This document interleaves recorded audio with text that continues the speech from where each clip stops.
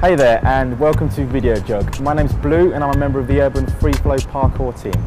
Parkour originates from the idea of getting from A to B in the quickest way possible. Now I'm going to demonstrate what kind of the moves we use to cut through the urban terrain. This move is called the diving Kong. It's similar to the normal Kong vault, but this is done over a larger area to travel over a larger distance. So it's basically the same as the Kong, but it's a lot faster run and you have to dive into it.